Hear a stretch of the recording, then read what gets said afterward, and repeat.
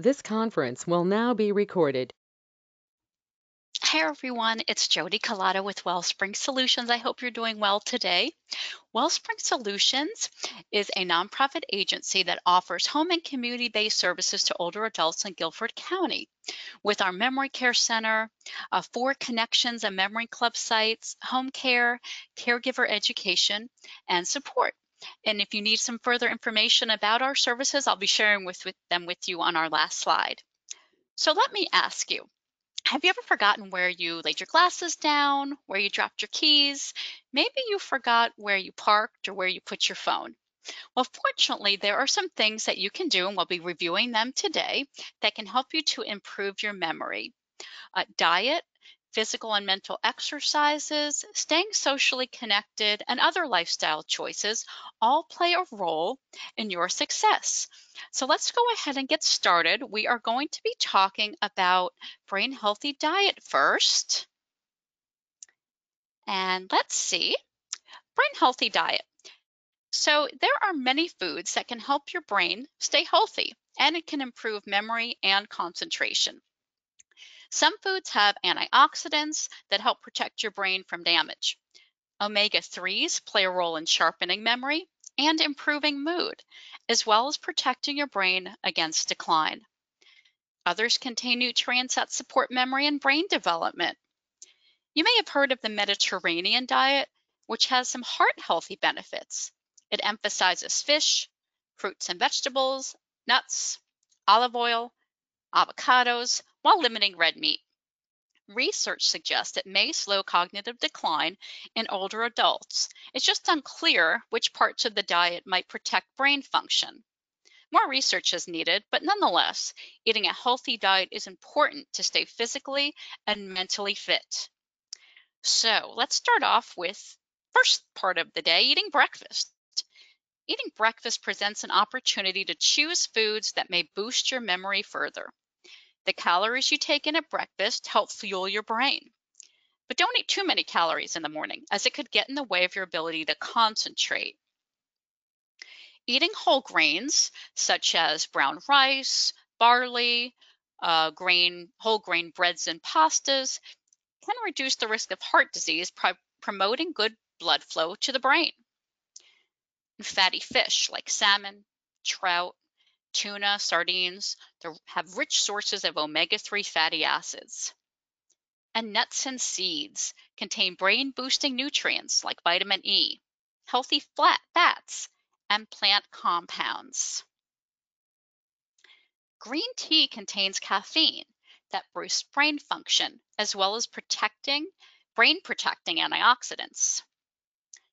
We all know fruits and vegetables are healthy for you, and it's good to have a colorful plate of food. Fruits and veggies are packed with antioxidants that may delay brain aging and improve memory, including blueberries, kale, broccoli, spinach, and oranges, and others. Dark chocolate and cocoa powder are packed with a few brain-boosting compounds, including flavonoids and caffeine. So again, a healthy diet is very important for overall health, but the foods you eat can also boost your brain power.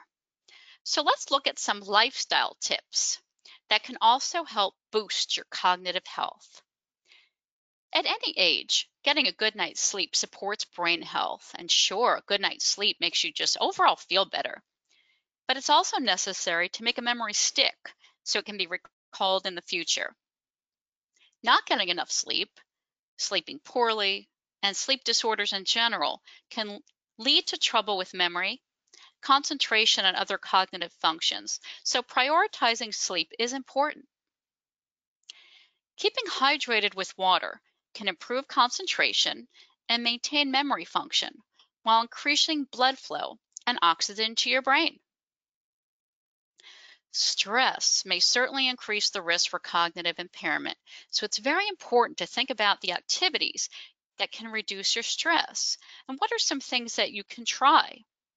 Managing stress through deep breathing or mindfulness meditation. Those are 2 areas that we focused on in our video library. And staying connected to those maintaining close-knit relationships. You're also more likely to maintain cognitive function in later life. Signing up for a class, getting together with friends to play cards, or volunteering can help you to feel less isolated.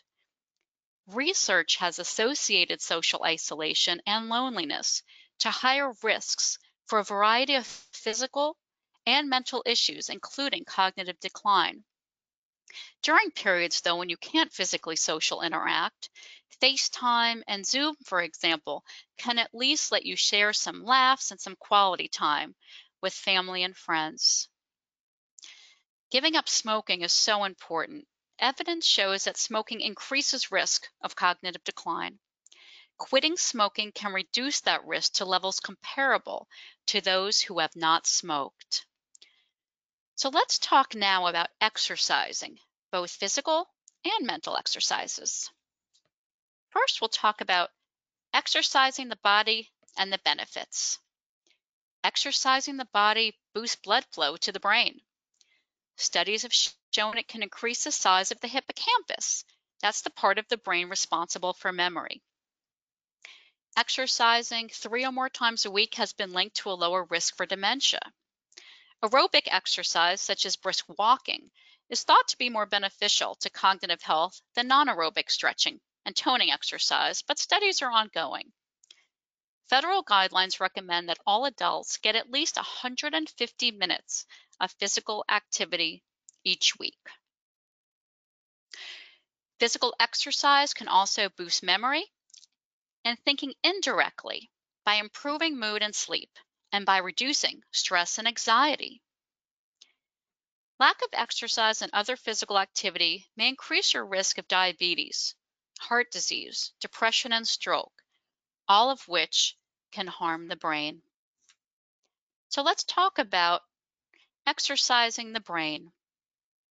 Research has shown that mental stimulation is an important way to develop a stronger and healthier brain. Keeps your mind thinking and actively working. Many of the mental exercises common with seniors come in the form of games, such as crossword puzzles, Sudoku. These games work different quadrants of the brain, which is essential if you want to keep your senses alert. They can also be motivating, challenging, and just fun. So these puzzles can improve focus, concentration, and memory skills. Activities that challenge and focus the brain help organize and build new connections within the brain itself. Learning new things and challenging your mind may have short and long-term benefits for your brain. You can never be too young or too old to learn something new. How about reading a how-to book or trying a new recipe? Maybe trying a craft or a hobby that you haven't done before, and maybe changing the way you do something. If you're right-handed, try the activity with your left hand. You may be very familiar with online brain fitness games designed for seniors. They are designed to help stimulate the frontal lobe and can challenge you while working out your brain. Please just be wary of claims that playing certain computer and online games can improve your memory and other types of thinking. While these activities are mentally stimulating, their long-term benefits are still being debated. Next, I'd like to talk to you about the Memory Fitness Program out of UCLA Longevity Center. Wellspring Solutions is licensed to offer this 6-week program and will be doing so again soon. The program focuses on the 4 brain healthy lifestyle strategies found to lower the risk for dementia: physical conditioning, stress reduction, healthy diet, mental exercise, and cognitive training. These are the very areas that we have reviewed. You may want to check out the book 2 Weeks to a Younger Brain by Dr. Gary Small. This book is done and associated with the 6-week series. So let's talk about the main strategy that Memory Fitness Program teaches, and it's the Look, Snap, and Connect strategy. In order for information to move from your short-term memory into your long-term memory, you need to actively focus to the information. So as I mentioned, it's common to misplace things. But sometimes you can think, well, is it a memory issue Or did I not pay attention in the first place and that's why I can't recall something? So the first part is to look, to pay attention, train your brain to remember the details. Then you want to do the next step, which is snap. You're going to return to the image that you saw. Again, you're paying attention, and you're going to create a mental snapshot of what you want to remember. And this can be something real or imagined, but the more vivid the image, the more it's going to stick in your memory. And then you want to connect. You want to link together your mental snapshots so you can recall the connection later. So a practical example could be trying to recall where you parked at a shopping center, or maybe you're at the airport. So an example could be that, let's say you've parked and you look, you have to consciously and mindfully pay attention, and you see the closest pole that you are parked to is the number 3 and the letter B. So you have to remember 3B. Well, what you could do using Look, Snap, and Connect is to visualize 3 big bumblebees above or around the car. You want to use your senses. You want to hear the buzzing of the bees. You want to see those bees flying around, the 3 bumblebees buzzing around your car. And that will help you remember that you parked at 3B.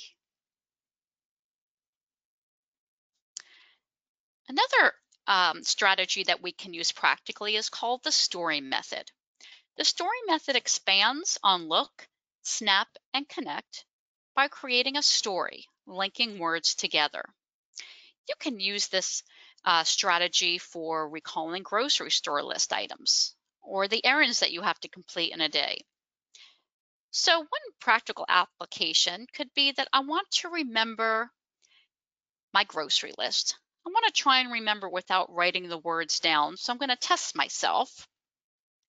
And the things that I need to purchase are bananas, Band-Aids, garlic, toothpaste, and some yogurt.